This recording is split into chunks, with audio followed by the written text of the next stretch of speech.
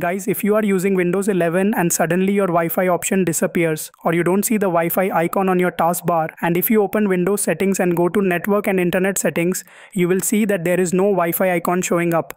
After that, if you open your Windows Device Manager and expand the network adapter section, you will not see any wireless or Wi-Fi related adapter here.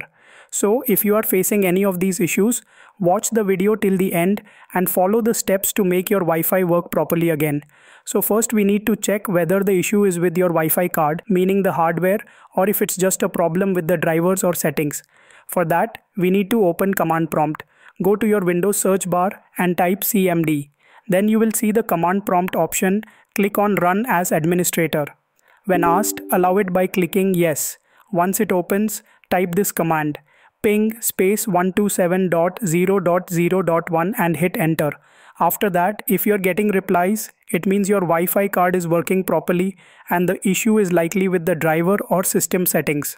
Now let's move to the solution with method 1, enabling the Wi-Fi option. First, click on the taskbar Windows icon and then open the settings by clicking on the gear icon. Once the settings window opens, click on Network and Internet. Next, scroll down and click on Advanced Network Settings. Under the Network Adapter section, find your Wi-Fi adapter. If it's disabled, just click on Enable. This will turn your Wi-Fi adapter back on and should bring the Wi-Fi option and icon back just like it did for me.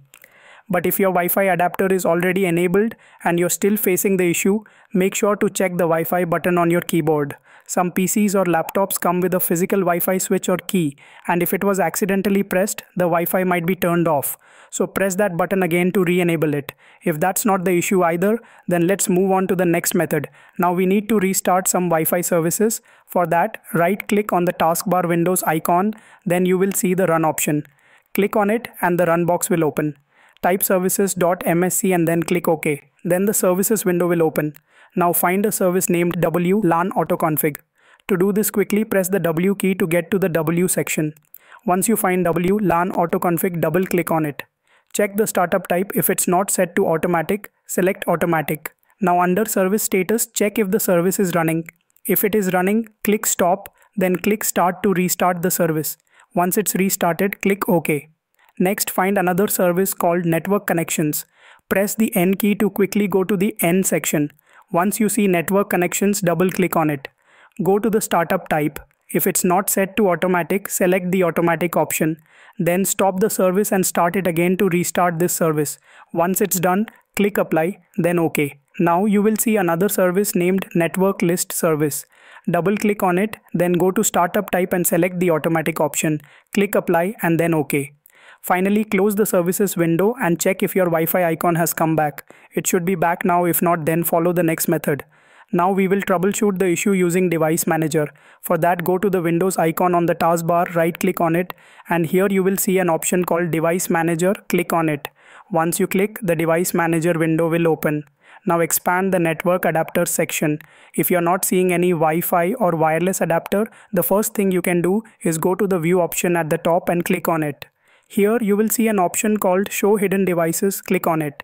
If your Wi-Fi adapter appears after that, then it's good. If not, then click on Action at the top and then click on Scan for hardware changes. Once you click, the page will refresh and your Wi-Fi adapter might come back like mine has. You can see here the wireless adapter has appeared, and when I click on the taskbar shortcut, you can see the Wi-Fi option has also come back.